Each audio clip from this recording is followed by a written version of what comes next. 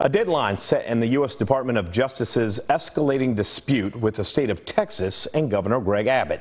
Your Eye on Texas starts at the border in Eagle Pass. That's where the DOJ says Texas has until 1 o'clock in the afternoon today to remove the newly installed floating barriers and razor wire the governor authorized in an attempt to deter illegal border crossings.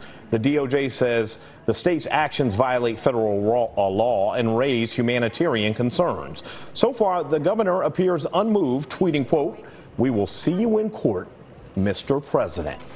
Now to Presidio, Texas, the border town closest to Big Bend National Park, where Customs and Border Protection officers intercepted nearly 18 pounds of cocaine. Here's the kicker. The drugs were hidden inside large wheels of cheese. The cheese was declared by the driver, but upon further inspection, 7 bundles of cocaine were found inside. And to the Austin suburb of Georgetown, where the National Transportation Safety Board is investigating after a single-engine plane crash.